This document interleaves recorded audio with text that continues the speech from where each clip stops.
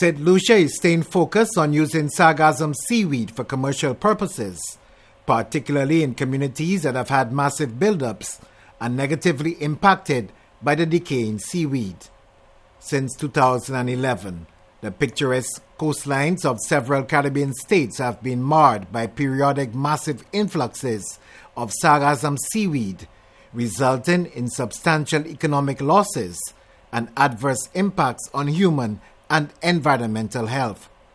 The Caribbean Regional Fisheries Mechanism and the New Zealand Institute of Plant and Food Research are embarking on a project to confirm what products would be more suitable to make from the sargassum. Particularly when we look at the sargassum outlook for this year in particular, is going to be a bumper year. We are going to have satellite imagery has shown that there is going to be quite a bit of sargassum landed at our various bays. So we need to work towards how can we utilize that sargassum for commercial purposes. The other aspect of it is we have a project coming on stream from the UNDP, United Nations Development Program, which will be providing St. Lucia with equipment and machinery to help support the removal. And the intention is that how can we integrate these two projects? How can we help remove for the purpose of using it for commercial uses for economic benefit? It is expected that St. Lucia will be provided with equipment and machinery to help support the removal of sargassum and channel it for commercial purposes. As it stands now, the sargassum situation is horrid.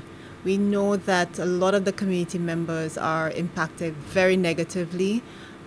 We pass along the East Coast and we know what the stench is like, and we pass, but imagine those who are actually living in the community and how they're being impacted. And there's nothing more that we can say except that we do understand how negatively it's impacting their livelihoods, their lives, their well-being, etc. The challenge is that by the time you remove some of the sargassum, because it's again a bumper year, is as quickly as it will return. Presently, there is a proposal to use the sargassum as fertilizer or building material. This project is expected to take some time in terms of planning and grant funding, but is expected to result in long-term solutions to the problem of decaying sargassum.